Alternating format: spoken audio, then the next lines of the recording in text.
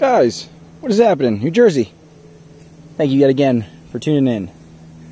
I just wanted to make this quick video and say, thank you guys, everyone who's been out there, and if you watch these videos or if you support them, if you turn them off in 2 minutes because you can't stand me rambling, I'm sorry. I appreciate, you trying. I'll try to get better.